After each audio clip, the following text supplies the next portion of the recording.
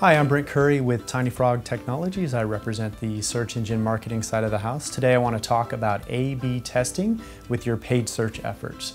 So paid search is all about incremental optimization. So as you collect data, you get people interfacing with your advertisements based on the keywords you select.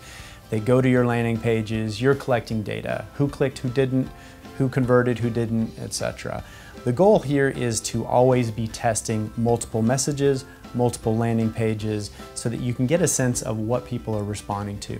Over time, you'll have enough data you can say that message A or message B won is now the champion. Landing page A or landing page B has won and is now the champion. Retire the other one and then create a new test.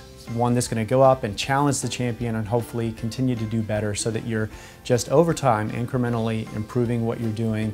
That's the name of the game in paid search. Once again, Brent Curry with Tiny Frog Technologies. If you have any questions about search engine marketing, we'd be glad to help.